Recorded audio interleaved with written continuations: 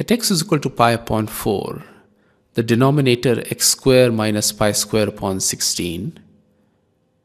is equal to pi upon 4 whole square minus pi square upon 16, which is equal to 0. Also, at x is equal to pi upon 4, the value of sec square x, which is the upper limit of the integral in the numerator, is equal to 1 upon cos of pi upon 4 whole square, which is equal to 1 upon root 2 whole square, which is equal to 2. Therefore, the value of the numerator in the limit at x is equal to pi upon 4 is equal to integral t going from 2 to 2 ft dt. Since the lower and upper limits are equal, therefore the value of the numerator is equal to 0.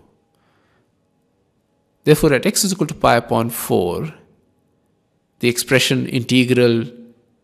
t going from 2 to sec square x ft dt divided by x square minus pi square upon 16 is indeterminate of the form 0 upon 0. Therefore, we are in a position to apply L'Hospital's rule, and so the value of the given limit is equal to limit as x tends to pi upon 4,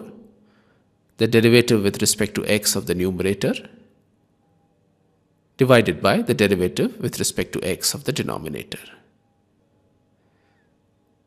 This is equal to the limit as x tends to pi upon 4. The derivative of the numerator is equal to the integrand with t replaced by the upper limit sec square x multiplied by the derivative of the upper limit sec square x, which is equal to 2 times sec x times the derivative of sec x, which is sec x times tan x, divided by the derivative of the denominator, which is equal to 2x. Now the value of sec square x when x tends to pi upon 4 is equal to 2, and so the value of this limit is equal to f of 2 times tan pi upon 4 divided by pi upon 4.